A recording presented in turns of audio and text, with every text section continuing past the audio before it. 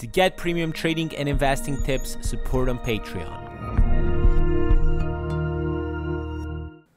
How's it going, everyone, and welcome to another Market Watch video. Before getting started, guys, I really have to thank you everybody for the last video. You smashed those likes and really made the algorithm get to a lot of people through the YouTube community. So really thank you a lot, because every like you drop, every comment on my videos means that it will get viewed by more people and means that it will be reached out more and my channel gets more exposure. So just by doing that means a lot, guys. And every single one today on stream just stopping by, brainstorming through this market. Thank you so much, because we came with better ideas again. And of course, as always, today's videos is just an explanation of what we talked about on stream. From Mondays to Friday, I stream every day at 5:30 p.m. UK time. If you have time, make sure to join and we'll go and look at the market.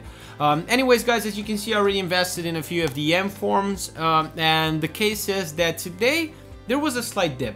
Like Fati yesterday was like close to 37k. There were like cards like Upamecano, Lozano a bit higher, but we expected this. In yesterday's video, we said that there's gonna be a small dip on some cards. So if you didn't buy yet, today was the day to just jump in on some meta cards that will potentially push up in value. Now, why these meta cards are expected to push up in value is because on Thursday we're gonna get the rivals rewards, and the rival rewards actually bring coins into the market.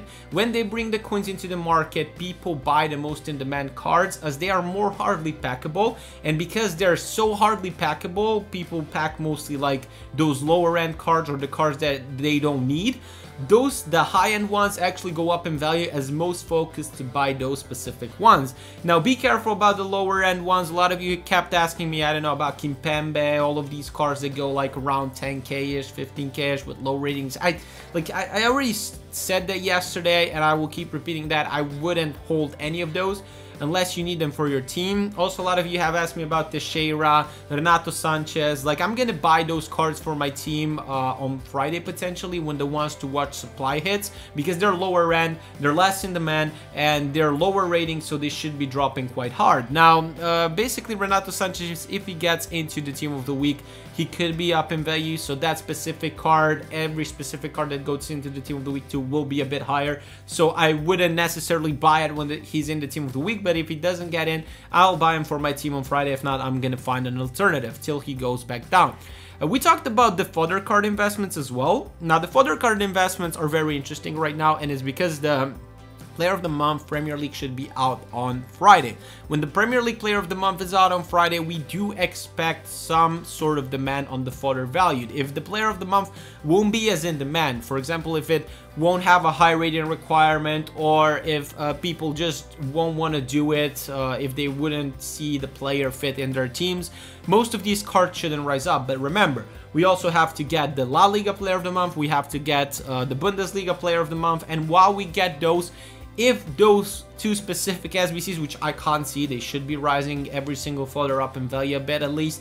If they don't rise that, then in November there's the Icon SBC that will definitely bring up the fodder market up. Now, what I expect with the fodder right now is they won't have a necessary rise in value that will just make them boom up until there's the Icon SBC, but they're gonna go steadily up into the Icon SBC, and when the Icon SBCs drop, that's just gonna boom them up in value. So you can play this in two ways. You can invest and buy one of each of the discard informs that are 84 rated or higher. Right now, Benitez and Iniesta, and you can store them in your club. You can also go and check the gold cards that are currently at the fodder value. Buy one of each. The 87s and the 86s look at the very good values, at the cheapest values. If you just go and check on Footbin their prices, you just move here to the either you're on PlayStation or on Xbox, and you put in I'm sorry, not here, but you just sort it by clicking on the price, and with the stars icon here on Footbin, you can like put the minimum rating, which I would, for example, put 86, and this is how you can check currently the cheapest cards, and it could help you a lot. The 86s also seem very cheap right now looking at the prices, and they can bring you good values, but we don't invest in these yet. Why? Because right now you have to hold the meta cards who should be going up into the next week. Yeah, they will go up into the next week, but the highest return on investment on the meta cards, I expect it on Thursday to happen. Why? Because of the rival rewards, and as I said, a lot of people will jump on the meta cards trying to get them and buy them. And as I talked on stream, a lot of these cards won't reach the highest price, but they will reach a return of investment that would be good to sell and to put those coins elsewhere. What we talked about is selling the highest end meta cards and buying at the supply the fodder value cards would be very smart.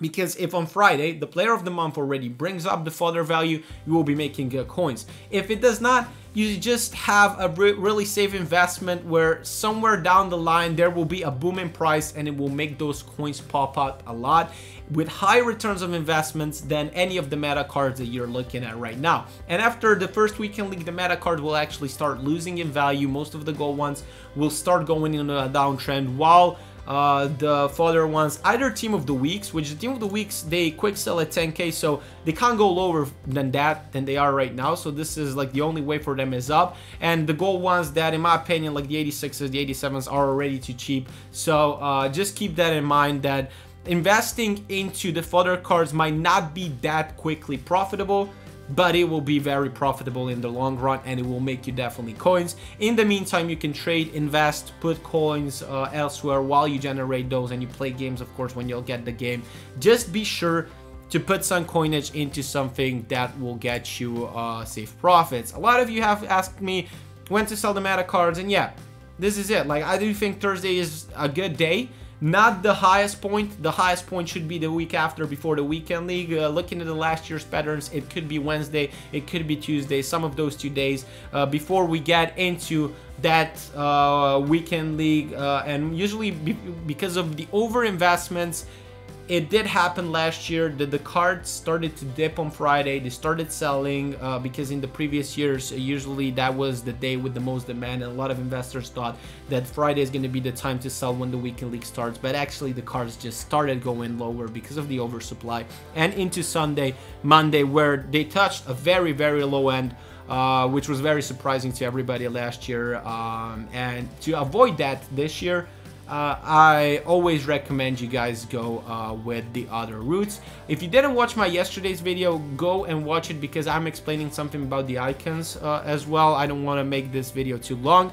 I'm going to respond also to everyone in the comment section in my yesterday's video. I'm sorry, I was very busy today, didn't manage to have the time. If you have any questions, guys, drop them down below. If you liked the video, make sure to drop a like, as it gets more exposure everywhere. It surpassed 1k views yesterday, which is great. So I thank you, every single one of you, supporting the video. And of course, remember, streams on Twitch Monday to Friday, 5:30 p.m. UK time. See you there. Cheers.